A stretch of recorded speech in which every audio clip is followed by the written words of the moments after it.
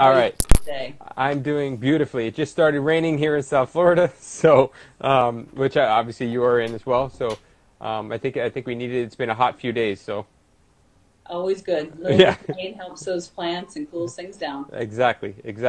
So we will get started. I know we got a few people in here already. Everybody, thank you for joining. This is episode 12 of the Art of Mindful Medicine, an introduction to our health and wellness practitioners and influencers.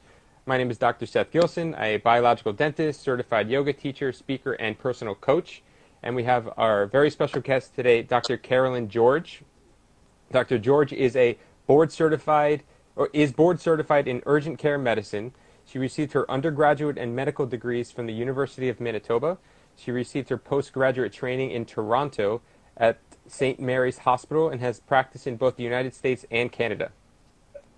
Dr. George has spent over 25 years working in the area of emergency and urgent care medicine, where she observed the long-term consequences of poor lifestyle choices, oversight in management, inadequate patient education, and difficult-to-treat conditions.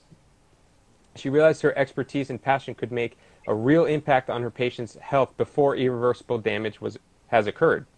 Since then, she has focused exclusively on applying a whole system approach of functional and integrative medicine to her practice. Dr. George strongly believes that patients make better choices about their health when they understand all the relevant factors that lead to their disease. And I could not agree more with you on that point for sure. So, Dr. George, please introduce yourself, say hello. Thank you so much for being on here today. Well, thank you for having me, Seth. Absolutely. It's a pleasure. I really, and I were I think we got the connection back. Okay. Yeah, the weather's, I'm sure the internet's going to be a problem a little bit, but it's okay. Yes, I appreciate that, and thank you very much. So, yeah, we're glitching. Yeah, it's a little glitchy, but like you said, we'll work through it. So, again, thank you. I appreciate you coming on here. And as always, I start with gratitude. So, if you could please share with us 3 things that you're grateful for today. Sure. Well, number one, I'm grateful for my health. Grateful for having that, because without health, really nothing else is impactful and really matters. The other thing I'm super grateful for is my amazing family that have always been so supportive. So it's wonderful to be surrounded by them. And my third gratitude today is the ocean. I love the ocean. It's my happy place. I'm a big scuba diver, and so I'm happy to have that as a place to go to. Even in COVID-19, we can get out on a boat and go diving. Yeah, absolutely. Beautiful. And a little bit about you. Where are you from? Tell us a little bit about your story growing up, personal life, things like that. Sure. So I actually was born in the States, but when I was 9, my family moved up to Canada. My father had a good job there, and that's where we lived until I was in my 20s. That's where I went to college, and then I actually moved back down to the States for a couple of years, back down to Florida in the late 70s, and started working at Doctor's Hospital in Coral Gables, and that's where my love for medicine really blossomed. I'd always been interested in it, but that's where I really decided that that's what I wanted to do. And so I went back up to Canada and did my medical training at the University of Manitoba and further training in Toronto, and dived into ER medicine because I loved the acute nature of it. I loved the immediate gratification. And so that kind of really fed that part of me that really liked to see results, because I'm definitely a type A personality.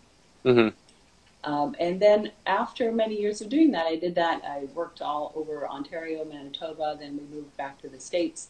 I got a little tired of that cold weather. I can understand that. Yeah, and there was some aspects of the medicine up there I wasn't wild about, so we moved to the States and have progressively moved further south. And we ended up back in South Florida because, again, love the ocean, love the weather, love the heat. I never complain about these 95-degree days because I know what minus 40 feels like, and I'd much rather go. You'd rather be on this end of the spectrum. Absolutely, 100%. Totally agree with you. So and then my journey, having children and working nights and weekends in the ER, I totally got burnt out. And that's when I really started to find that I needed something to help me balance. Gotcha. Before I'd been very good. I had always done yoga for a long time. And I'm really good in those upside down poses. I'm good, all over the place. But after having children, I really found the difference was I needed to balance because I needed to be there for them. I just didn't have so much time to recuperate between shifts and things like that. And that's when I discovered meditation and mindfulness. Beautiful. Beautiful. That was a very good overview. Thank you very much for that. I want to go back a little bit, and could you share with us maybe your most vivid memory from childhood which impacted who you are today? That's a good question. I wouldn't say I had one memory, but like overall, my father was always very curious. He was always very interested in learning new things, and he still does. He's 99. He's still learning new things. Beautiful.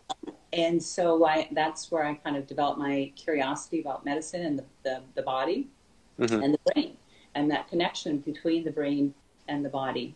And so it was multiple small things, not just one big event. Awesome. That makes total sense to me. I mean, it's more of a consistent thing that you see over time, and you can consistently see results from those things. So that makes a lot of sense to me. And I know you talked briefly about your journey, but what inspired you to become a physician?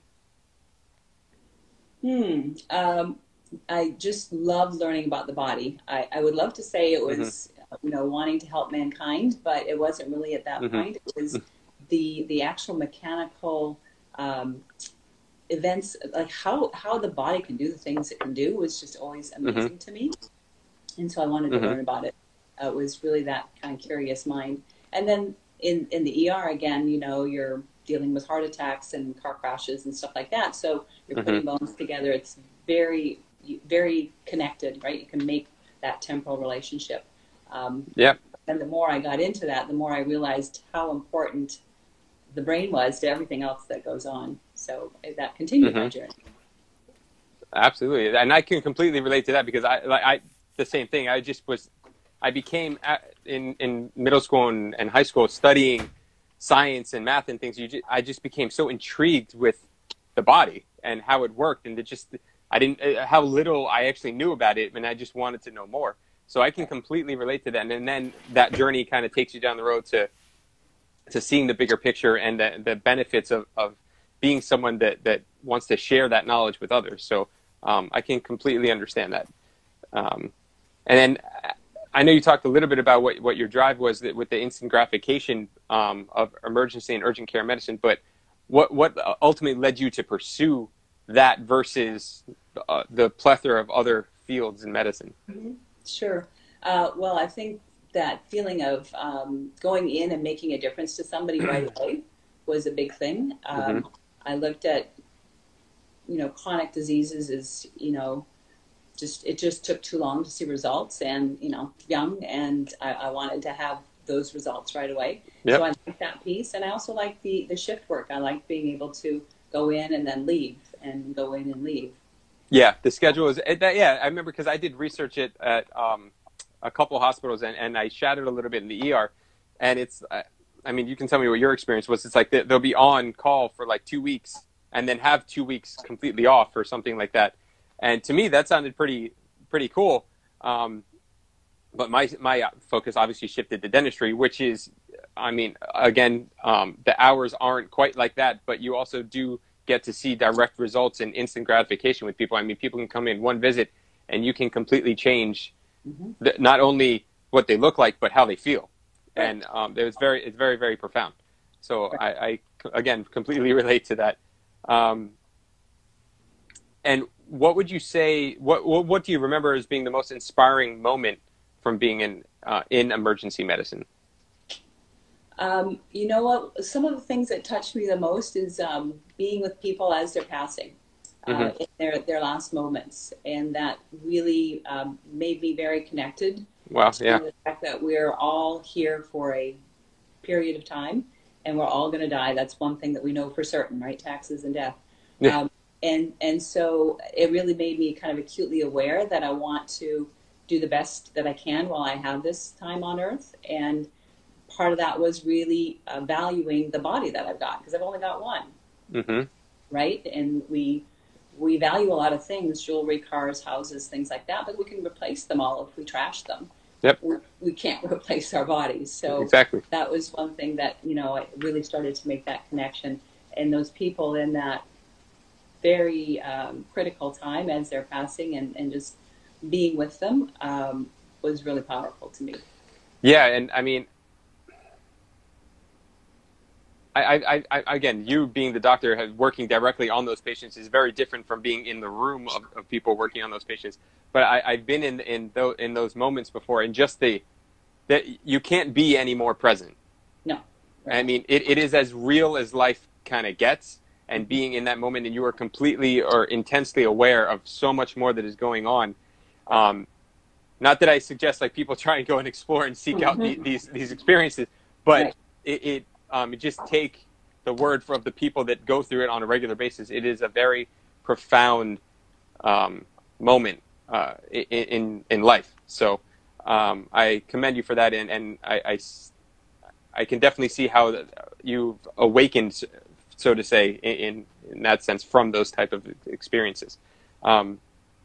And now, having been in that for over 25 years, can you explain in a little bit more detail why you ended up leaving emergency medicine? Sure.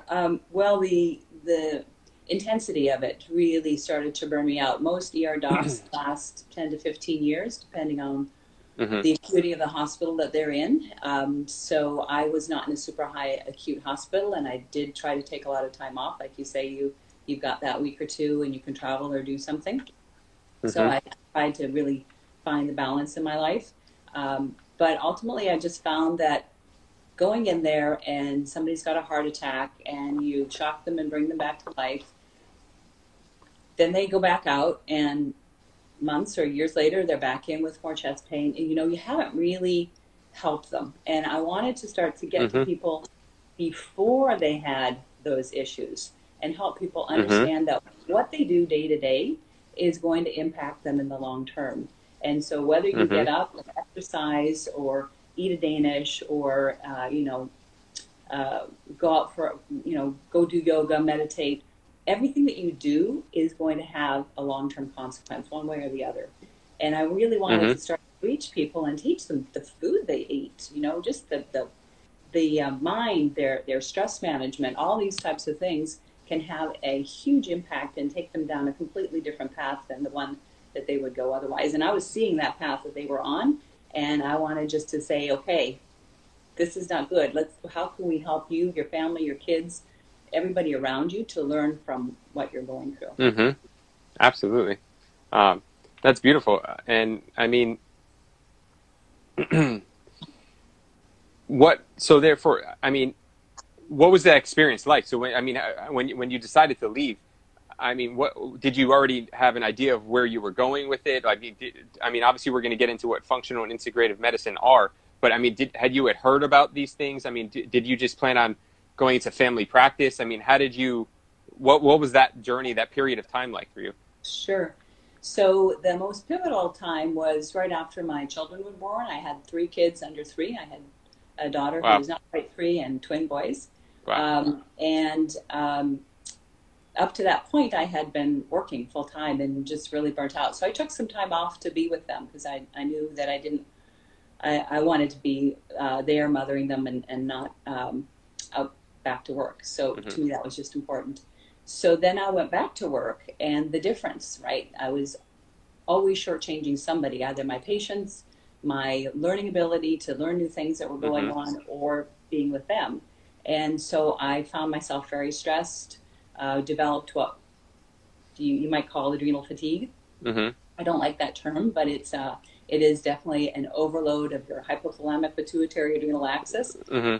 And so I just burnt out, essentially. And in that burnout, I was trying to figure out what things helped me, because I had headaches for years straight, every day a headache. Just, no energy, just trying to show up every day. And in my path, my journey trying to figure that out, I discovered nutrition. I discovered, I'd always exercised. Remember, I'm a type A personality, so we've got to exercise. Yeah. I discovered nutrition. I'd been brought up very kind of German background, meat, potatoes, maybe a vegetable, and if it was a vegetable, usually canned. And so I didn't have a big background in nutrition, and certainly did not get it in medical school. Yeah. So I had to learn all those things, and one by one I was reading, I was learning, I was talking to people, I was just exploring this whole piece more, and then I found functional medicine. And when I found it, I went to my first conference, and it was like, I have found my tribe. These people, like, really, I really connect with them. Yeah. And that was a huge, to me, that was just the switch got turned on, and I couldn't look back. Yeah, no, and that's beautiful. I mean, I in a very different way, have kind of evolved into that same mindset, so to speak. When you just start going, first you start with that self-exploration. I mean, first you created that space. So, I mean, you when you had your kids, you created that space. You distanced yourself from the job, and you got to living your life. And then going back, you're just like, whoa, this. And one of the benefits of it, what everybody's going through right now, I think, is that everybody's kind of had to take a step back, and you create space. You're like, okay, this is a great time to look and reevaluate what is going on in my life. What am I doing? What am I pursuing? What's really important? So I think that's beautiful. And unfortunately, sometimes it takes a degree of trauma for people to reach that point. But that's, again, why we do things like this, to share this knowledge and these experiences, not just of our own, but people that we've worked with in the past. And I think that's extremely powerful and very, very beneficial for people in their overall lives. And like you said, for long-term consequences. Because one way or another, there's going to be long-term consequences to what we're doing. Yeah, everything. Every decision we make, it moves us a little way in one direction or another. Yeah. And in no doubt, I'm sure, and then like you said, you had always worked out and practiced yoga and things like that. But I would imagine that this time in your life really changed your perspective and introduced you to what mindful living is really, like, what it really is. So if you could share with us, what does mindfulness mean to you now? Yes, sure. Well, I like John Kabat-Zinn's definition, right? Being, how does he put it? Being mindfully aware, compassionate. Let's see, how does he put it? It's awareness that arises through paying attention on purpose, in the present moment, and non-judgmentally. Mm-hmm. That's how he phrases it. Yes, those are definitely the key words that he uses. So, right, and so for me, it's good for me to be that way with myself, right, as well as with my patients and my family and things like that. So, I found meditation first through yoga, and at first it was just the 2 minutes at the end of the yoga when they make you lay down on the mat and you try to quiet your mind. And then as my kids were small and I was all over the place, I can tell you. I knew that I had to do some of that to really slow me down, because otherwise I could. So I explored it more and did more meditation, and then took John the course, the mindfulness-based stress reduction. I took that with my daughter, actually, which was wonderful, because doing that together was really special. Yeah. I can only imagine. It must be. Yeah, it was really cool. And so, yeah, I've incorporated it more and more, and now trying to help all my patients learn that too. Beautiful. And what are some things that you do, what are some habits or methods or practices that you use to incorporate mindfulness in your daily life? Well, I think everybody likes to do it different ways. I have found for me, what works the best is to just incorporate it into my daily life. And so it might be something as simple as I'm going to get into the shower and I'm going to stay in the shower, right? Just how many of us, we walk in the shower and we're thinking about the day and what we've got to do, and we're not at all present to the smell of the soap or the feel of, washing our body, the humidity in there, none of that. So I will, not every day, but I'll often try to do that as I get into the shower and just stay in the shower, or brushing my teeth, just really brushing my teeth and not thinking about other things. For me, mindfulness is really just kind of bringing myself from that, all the scattered thoughts, into what I'm feeling, what I'm seeing, what I'm thinking, what I'm hearing, right? Using all those senses in that moment. And it can be when I'm cooking and smelling the spices rather than thinking, what's the next thing I need to do.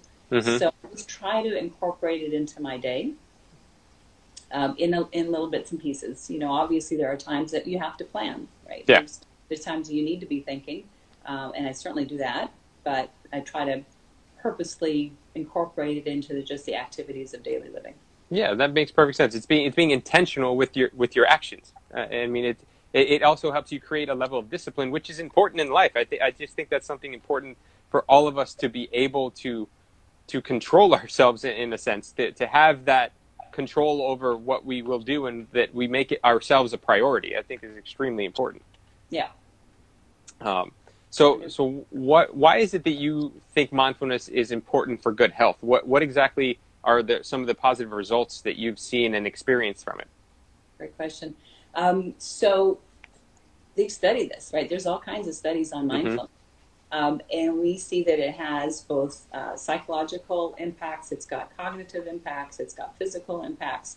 And so these things can be measured. And I know myself that I feel a lot of these benefits, and I see it with my patients. So many people are anxious out there, right? Anxiety, I see in probably 8 out of 10 of my patients have really significant anxiety. Of course, COVID-19 has not helped that. It's made it worse. And so when somebody is mindful, that brings a lot of things together. So there's increased work satisfaction, increased relationship quality, because you are, as you say, intentional about spending time with somebody. And when you're with them, you're not on the phone, you're not going and not listening to them. Right? Your relationships improve, your communication improves. That tends to bring your stress level down, less anxiety, less depression, and ultimately an increased sense of meaning in life because you are being really intentional about it. And then all those types of things increased happiness. Increased happiness, increased feeling of control, and that helps to bring our blood pressure down, decreases our levels of cortisol, we have better sleep. They've actually looked at neural integration, that's better. They've looked at the thickness of the cortical part of our brain, and that actually increases with that.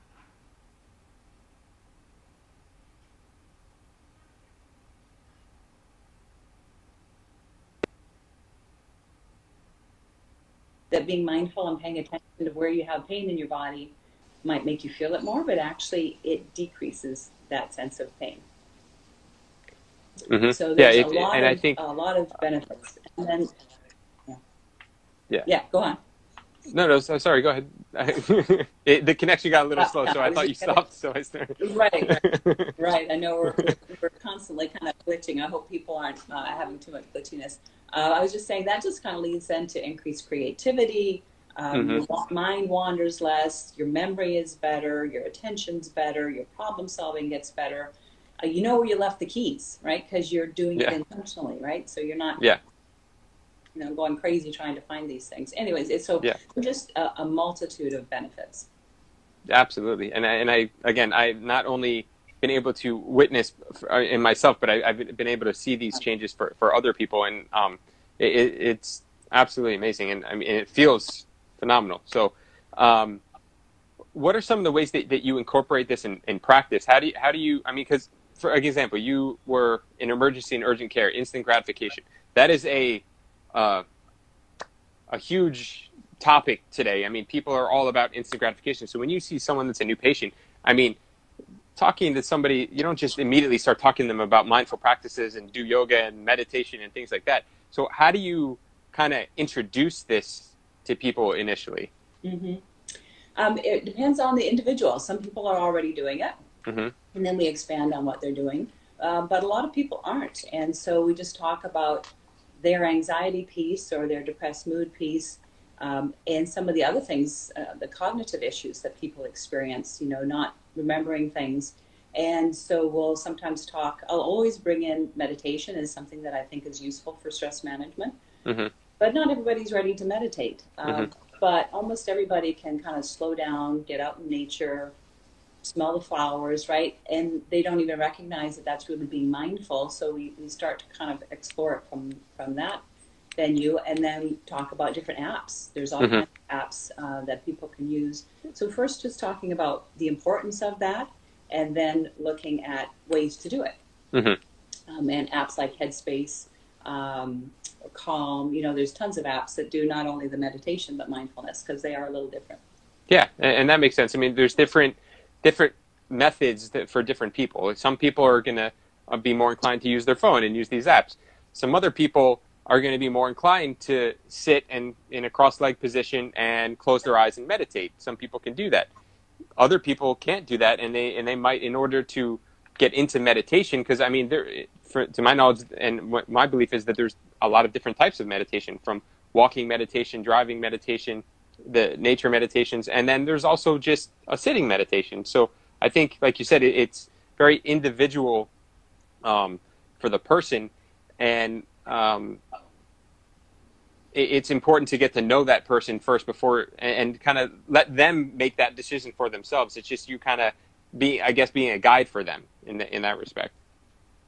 Right. Yeah. And just helping them to figure out, like, I give them all kinds of ways to explore it. And there's, just tons out there. You just Google it, right? Mm-hmm. So everybody's got a different way that they like to access it, different voices that they like. Sometimes people like quiet, like you say.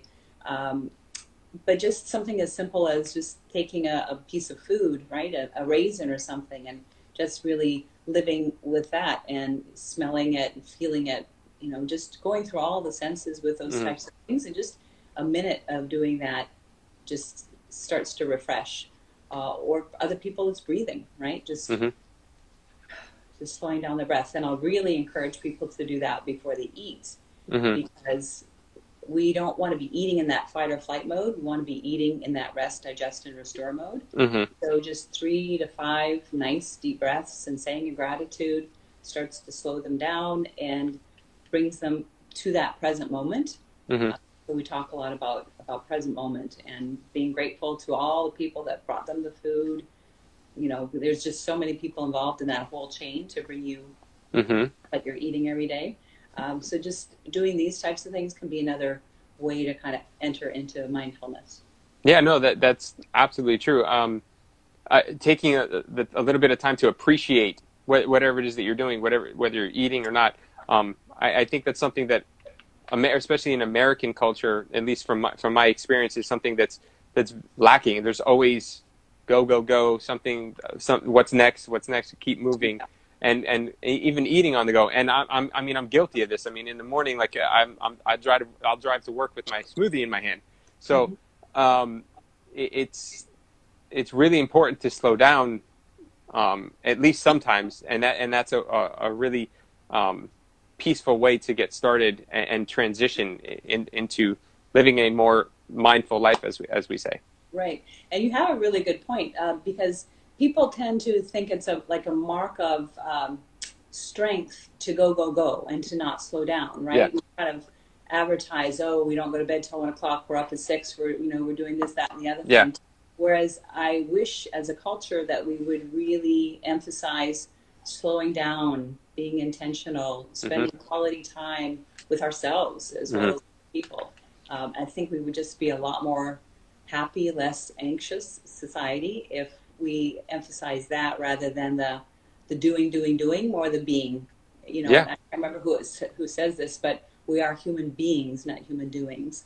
And I think yes, I think I'm pretty sure I've heard Eckhart Tolle say that. That could be. I love this. Yeah, very, very great, a great teacher. Great. So moving in, I mean, obviously, because this is a very, when you meet people for the first time and you start talking about all these things, it can be very overwhelming for people. So what would you say that you wish for all people to understand about their health, wherever they're at on the spectrum, wherever they currently are, and whoever they're working with? What is it that you try to convey to people and that you wish more people would understand about themselves? A few things. So I think some people think, well, I'm overweight. I'm going to always be overweight. I'm diabetic. I'm always going to be diabetic. I might as well just give in and do this. But if they understood that every decision they make, everything that they do can have a positive impact. And so it's not doing 20 things at once and completely changing your diet. And, you don't have to go all in to make a benefit, right? Mm-hmm. So my journey was very, very gradual. I used to be known as a junk food queen. I just loved junk food, chips, Doritos. I mean, I lived on that in the ER. We had a candy drawer, right? Mm-hmm. So that's where I got my energy. And it was very gradual that I started to eat vegetables and started to cook for myself. And, all of these little steps take time. And Mm-hmm. that's okay. We don't have to do it all at once. Mm-hmm. When you come see me, we're going to talk about several things. But again, it's a marathon, not a sprint. And so I wish people really understood that just that little thing, maybe they don't eat after 8 o'clock. Maybe they're going to exercise 3 times a week. And they just work on one little thing for a while. Mm-hmm. Try to implement that and make it a habit, just like brushing our teeth is, right? Yeah. We don't ever say we're too busy to brush our teeth or too busy, or too tired to brush our teeth, right? We just don't do that. Mm-hmm. Yeah. Creating the good habits are extremely, extremely important. And then being disciplined to stick to them because you know what the long-term consequences of not doing such things are. Right. But these little pieces are cumulative. So that's Mm-hmm. a big thing I wish people got because they just tend to give up and, they go with the flow, which we are in functional medicine. We are salmon swimming upstream. No question about it. But the more people we start to turn on to this, the less we're going to be like those salmon. And the other thing I wish that they really, really were really understood, I mean, that everybody knows it, but really kind of thought about was the fact that we only have one body and we really need to take care of this one body. We don't get second chances, right? Our body's really resilient. It can deal with a lot of blows, but at some point, it's not going to recover. And so the more that they were respectful of the fact that we've got this one beautiful, amazing body that does so many cool things that we still don't even understand. I mean, with all the science we've got, we still don't understand how a lot of these things happen. And just to be super respectful of that and take care of it, rather than just abusing it and thinking, well, I'll take a medicine. I can eat whatever I want. I'll just take more insulin. I just wish they got that, think of this like your most expensive favorite car and you wouldn't put crappy fuel in it, right? Yeah. I use that same analogy. Yeah, it's a great analogy. People get that because they really they can relate to it. Yeah, stays in the garage, no bird droppings on it, right? Yeah. Put a cover over it, but man, they'll treat their body like what, right? Not sleep, feed it crap, lousy fuel, no rest. It's like they're wanting to whip that horse rather than giving it water and food and rest. Yeah, absolutely. I can't agree with you more. It's a completely different mindset, and it's unfortunate. And I think it comes like what you said, that go mentality. It's kind of sunk into every aspect of life, and whether it's your work life or what you feed yourself, and really ultimately to me it seems like it comes down to self-love, and that's something that we're just not taught.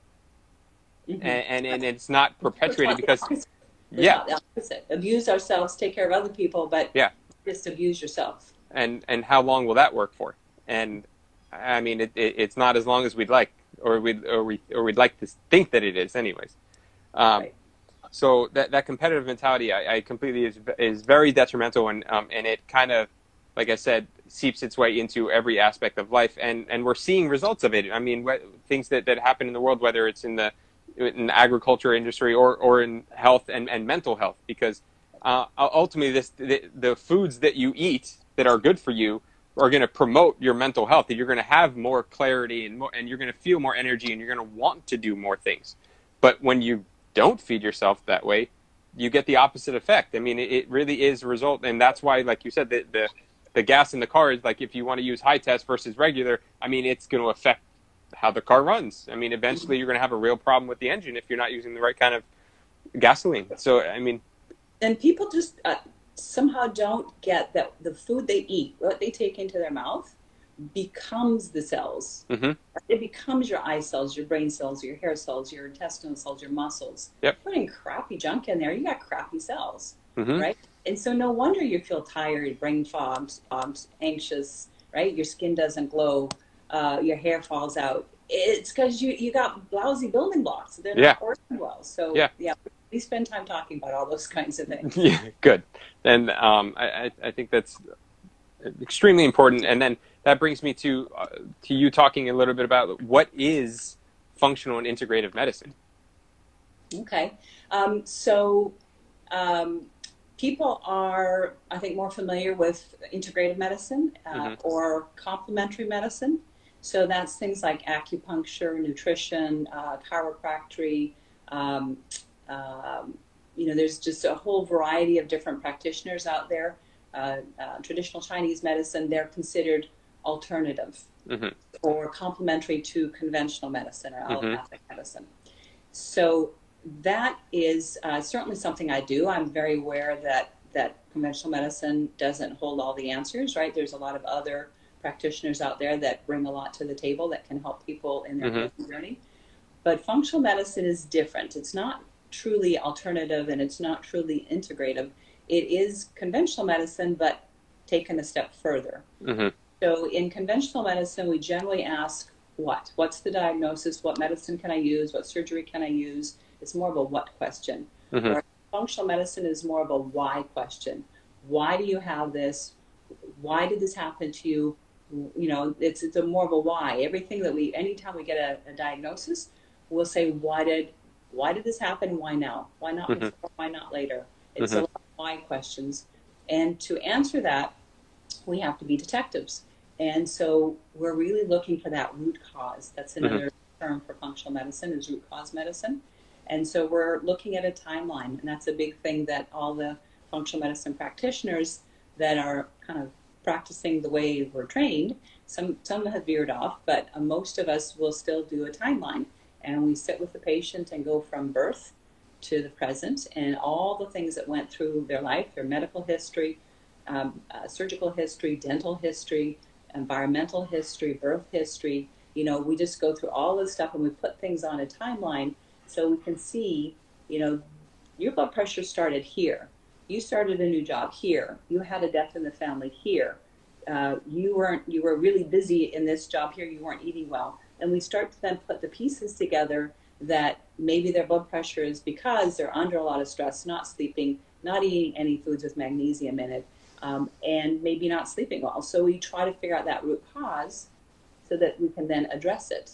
It doesn't mean that I wouldn't use a high blood pressure medicine on them, because if their blood pressure is super high, I don't want them to stroke out. I will still use conventional medicines, but my goal is not to keep them on that, because if that blood pressure is you just use the blood pressure medicine and you don't address those underlying causes, then you need a higher dose of blood pressure medicine in a few years, and then you need a second medicine, and then you need a third medicine, right? Because the underlying cause has never been addressed. And these other medications generally have side effects too. Yeah, all of them, absolutely. Yeah, whereas sleeping more doesn't have a bad side effect. You know, exercising can sometimes with your joints, but managing your stress takes up time, but you know, no real side effects. Yeah, right. Absolutely. So that's the huge difference there, but it takes responsibility. Really, it takes personal responsibility, because if we see that you need those things, so many people go, well, I can't cut my job. I can't cut anything out of my work life. I can't cut anything out of my family life. I'm still going to just not give myself what I need. And then those people don't succeed in functional medicine anyways, because they're not willing to make the changes that are necessary. Whereas other people are going, okay, I can see it now. I see what's happening. And then they talk to their boss about not working weekends, or you know, not working nights, or they start to make some barriers, some limits to what they're going to do, and they start to eat more, start to cook at home, you know, just again little pieces. and then they start to feel better, and then they go, oh, that actually works, and then they start to do other things. So it has to start small, because the big things, you do everything at once, it never lasts. Yeah, creating habits is a progressive, a slow and steady process. Like you said, it's a marathon, not a sprint. And it seems to me like it sounds like functional medicine is more like wellness care rather than sick care. It's more preventative and proactive rather than reactive. Definitely, but it can be chronic sickness care. Like you wouldn't use this for a car accident. Right? Yeah, exactly. You need surgery, you need surgery. Yeah. So I'm not against conventional medicine. Of course. Got its place, acute care. We need antibiotics, but we don't need to use it to treat a cold, right? Yeah, exactly. We need antibiotics, but we shouldn't be using it willy-nilly to prevent things, because it generally doesn't prevent them. So it's got its place, but I see some people who are in that, the diabetes is building up, so they're getting sicker and sicker and sicker. And so we got to pull back. We got to work at their diet, their stress management, their sleep, all of these things. Look at their environment, right? Heavy metals, all the things that are around us that can impact our health. Absolutely. I mean, it's definitely multifactorial. I completely agree with you. So how do you continuously find inspiration, or how do you continually inspire patients to want to create a healthier life for themselves? I think one of the things that I do is help people find their why, because people will come, we'll talk about their goals, and they'll have a list of goals, and then we'll try to talk about why do they want those things to happen, right? What's their big why? Is it because they want to grow old and be with their grandkids? Is it because they've got somebody that they're, they want to help? Why is it? It's because they just feel like they're not contributing to society. So we kind of help to dive into their why. And then when they're getting two periods where, and everybody does this, they kind of go, oh, this is too hard, I can't do this, or it's not working.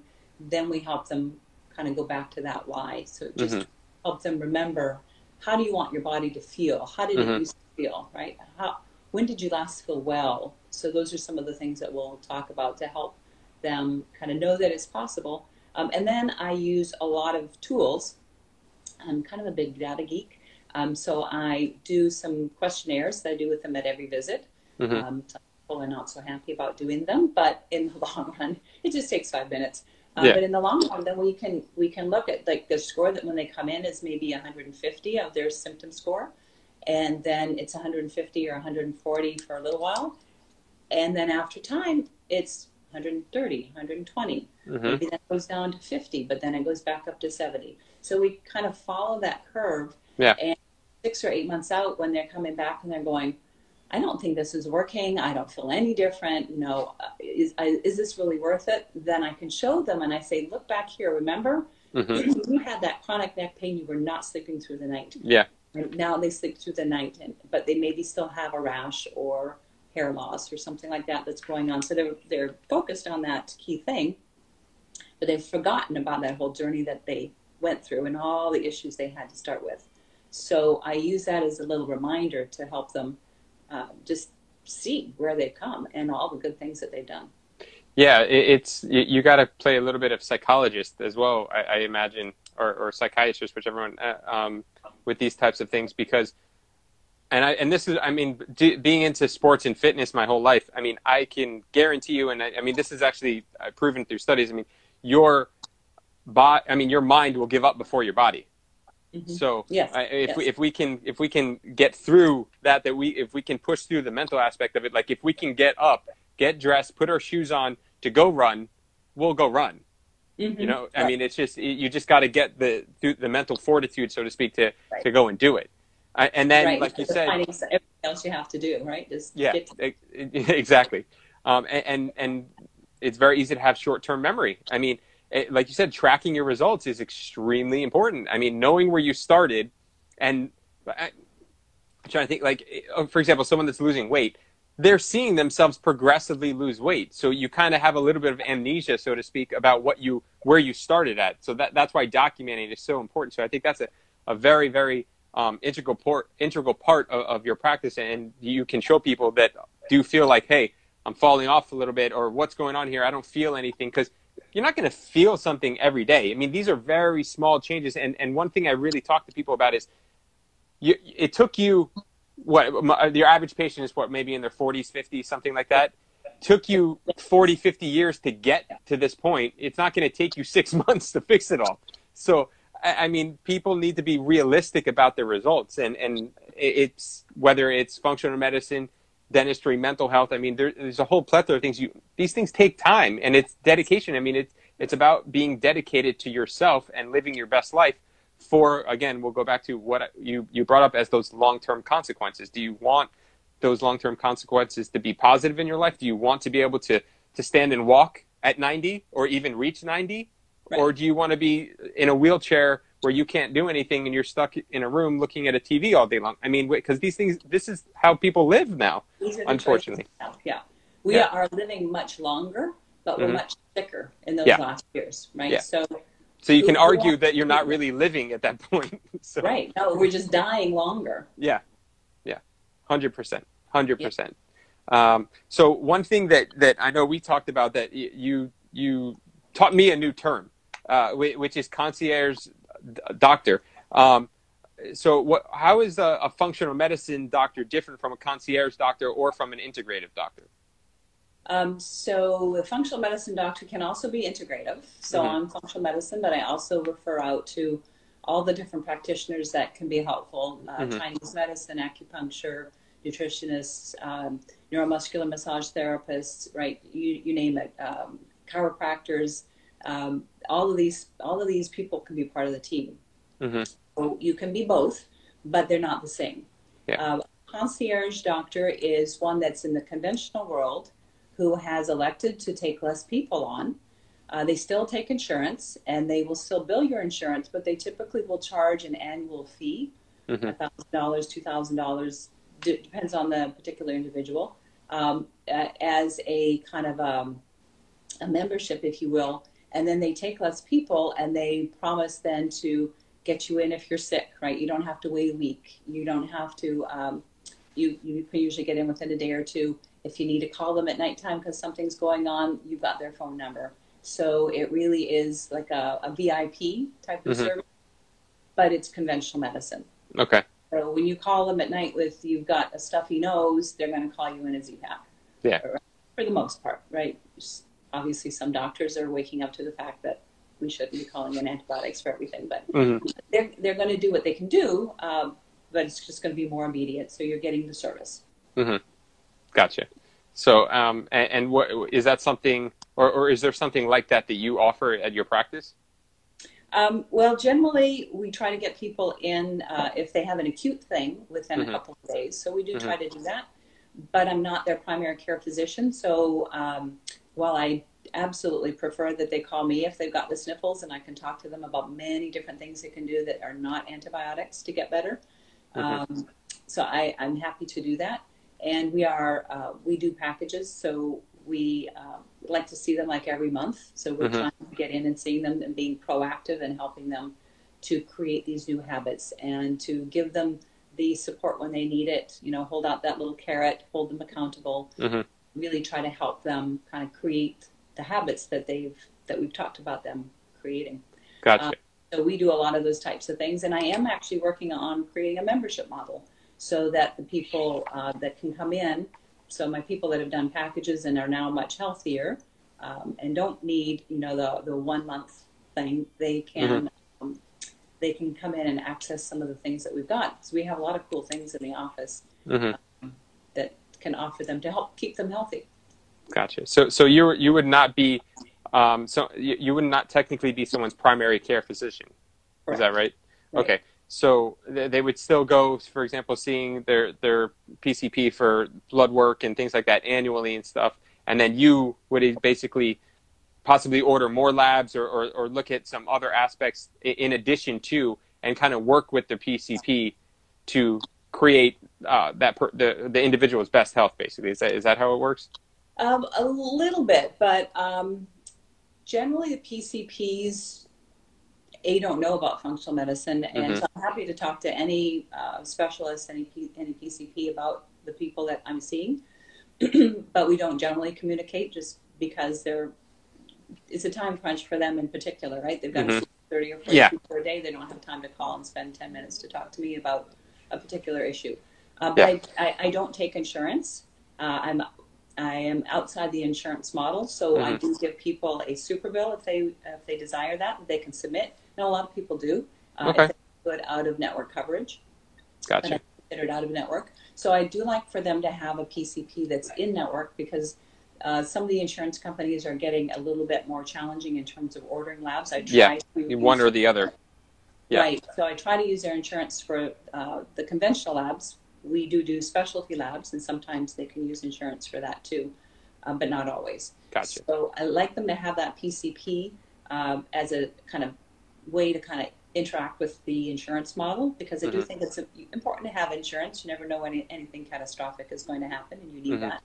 Um, so I work kind of beside as more of a consultative feature to try to help them address their IBS, their thyroid issues, their um, any of the autoimmune issues, Mm-hmm. all the things that we talk about, their diabetes, right? Yeah. So I work with them to try to address those, and certainly do conventional labs, but I'm not Mm-hmm. going to do, for women, I'm not going to do gynecologic care. For Mm-hmm. men, I'm not going to do, kind of the male annual exam, that type of thing. So Gotcha. yeah, so that's kind of the difference. Okay, that makes sense. Good, because I'm sure that that's important for people to know when they're calling your office. They have an idea of what to expect. So, in the work that you do, what would you say are the moments that bring you the most fulfillment and joy? Well, definitely when somebody says, and we're ticking off their goals, and we can tick them all off, and they're going, oh, I feel so much better. I Mm-hmm. can't believe how much better I feel. I had Mm-hmm. no hope before, and now I'm able to take care of my kids, or I'm able to go traveling, or whatever they're wanting to do with their personal life. Mm-hmm. And so we have a little board where people write those types of things on, and when they're feeling that enthusiasm and seeing the difference, that is just my biggest rush of dopamine. Awesome. Awesome. Dopamine That's beautiful. Is that hormone, right? That job well done is that Mm-hmm. back, right? Yeah. And I just love that. Awesome. That's beautiful. So we have just under 5 minutes left. So I'm going to start winding things up and closing down. But in closing for you, if you could only share 3 things that people should start implementing in their lives immediately to improve their health, what would you say they would be? 3 things. I would, number one, and this is kind of a bigger thing, and maybe it encompasses more than you want, but I would say try to have a nighttime routine. Mm-hmm. Think about what your evening routine should look like, and then try to manifest it. Mm-hmm. Because we tend to go from dinner, cleaning up, getting kids things ready, lunches, getting everything ready for the next day. Then we sit in front of the TV for a couple of hours and just kind of zone out. And then we want to just go to sleep, and our mind's still thinking. Mm-hmm. So I encourage people to try to get an hour away from the TV so that blue light doesn't start blocking their melatonin. They'll get a better sleep. Mm-hmm. And journal about what they have done during the day, and then what they need to do tomorrow. So what are the 3 top things I've got to get done tomorrow? That way, when they're sleeping, they're not thinking, oh, got to remember to call that person, got to do that, Yep. right? And then they can't sleep because their mind's going. So write down what you need to get done. Yeah. And then I think that's a great first one. Yeah. It helped me. I have like a little pad beside my bed. Then write down the 3 things you're grateful for. Mm-hmm. Because it sets the right tone for sleep. It sets a tone of gratitude. So you cannot be anxious and grateful at the same time. Mm-hmm. It's not possible. So really kind of trying to hone that in and having a nice evening routine, quiet music or something funny if you're going to watch something, nice music, maybe the smell of lavender. Use all of your senses. Again, bring mindfulness to your evening so that you're really kind of slipping into sleep, and it's a nice segue. You'll get to bed earlier. You'll feel better in the morning. You'll wake up more energetic and ready to do what you want to do. Gotcha. So many people wake up through the night. They can't get to sleep. They wake up, they Yeah, feel lousy. totally. The way they enter into sleep can make a huge difference for how your next day works. Absolutely. And we just have about 2 minutes left. So I definitely want to get to the other two things. So Okay. I don't mean to cut you off, but it okay. just cuts us off. So sorry. 6 to 8 vegetables every day. Eat the rainbow. Well, I talked about gratitude already. And move your body. Yeah. Find some way to move your body that you enjoy. Absolutely. So sleep, get a good routine at night. 6 to 8 vegetables a day, and move your body. I 100% agree. 100% agree. So again, Dr. George, and your practice is located in Plantation or Sunrise? Sunrise. Right near the Sawgrass Mills Mall. Great. And everybody, you can check out at Vita Integrative Medicine is Dr. George's social media. And again, as always, I thank you very much all for being here. I always welcome your comments, feedback, suggestions. Please reach out to either of us. Check out all the episodes of The Art of Mindful Medicine on YouTube. If you just search The Art of Mindful Medicine, you can also check out my website, www.mindful.doctor. Again, the show is on Instagram Live on Saturdays at 12 noon Eastern. And again, like I said, if you have missed any previous episodes, check them out on YouTube, and all the future episodes will be on YouTube. And reach out to Dr. George or I if you have any questions about anything we discussed. And as always, I end with a quote, and this is from Paulo Coelho. If you really want to be successful and you really want to be happy, don't have a job, have a purpose. When you've got a purpose, the whole world is your office. So I will end with that. And again, Dr. George, thank you so much for being on here. I know we've been talking for several months now to link up on here, and this was fantastic. And I'm sure in the future I'd love to have you back on again because there's just so much valuable information in the things that you do, and people can benefit in so many ways. And so thank you very much. Thank you, Pachi. I said it right. And everybody, again, Carolyn, have a beautiful Saturday. Thank you, everybody. Have a fantastic Saturday, and I appreciate you guys all being here. And remember, stay awesome, stay mindful. Have a good one. Thank you. I'm grateful for you. Thank you very much. Bye-bye now. Bye-bye.